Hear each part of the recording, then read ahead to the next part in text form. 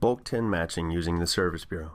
This tutorial will show you how to generate a file to upload and send to the Service Bureau for recipient name and taxpayer identification number, or TIN, matching.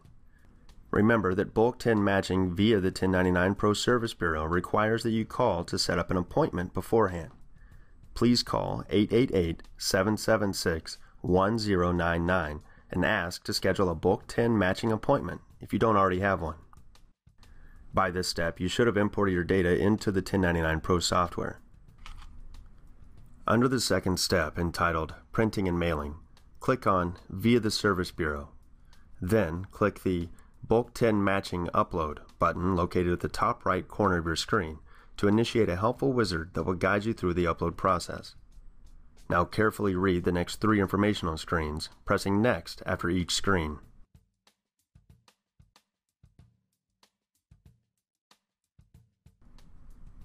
Press on the Check for Updates Right Now button to ensure that you are running the most current version of your software. Then press Next to continue. In the next screen, you can select which eligible records you want to upload. You can choose Selected Form Types for all filers, or Selected Form Types for selected filers. The Service Bureau suggests selecting Selected Form Types for all filers. Once you've chosen which type of tax forms you're filing, this action will combine all filers into one easy upload. Press Next to continue. Read the warning window that appears carefully, then press OK. In this screen, you can select the form types you want to include in your upload. For this example, we will highlight 1099 Miscellaneous and press the Tag button to select it. Press Next at the bottom of your screen. Please read the top of the next screen carefully. The next option allows your records to be matched by name and number only. EIN and SSN formatting will be ignored. You will not be able to import the returned results for matching purposes if this option is turned on. The Service Bureau recommends that you leave this option off. You can specify where the upload file should be created. In almost all cases, you will want to save your upload to the default location. Press Next to continue. Enter your contact information and create a password. This password will be used to encrypt your bulk TIN matching results.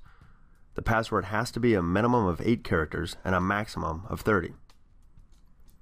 Also note, you will want to write this password down as it will be required to unlock the results file that's returned to you by 1099 Pro. Press Next to continue. Select your printer and press Next.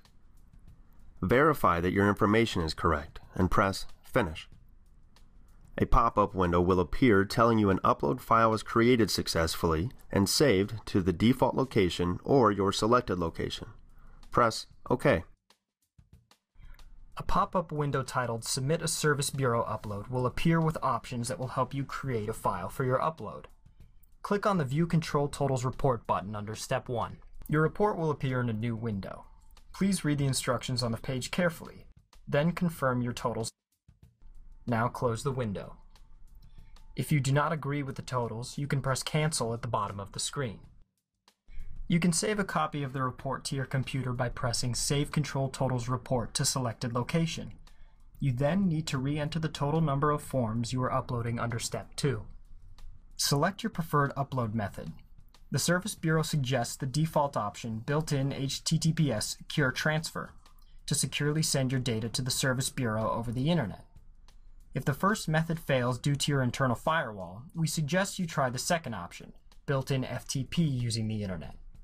If you choose Manual Transfer, you're going to be prompted to choose a location where a file will be created that you're going to have to send to us via our FTP website.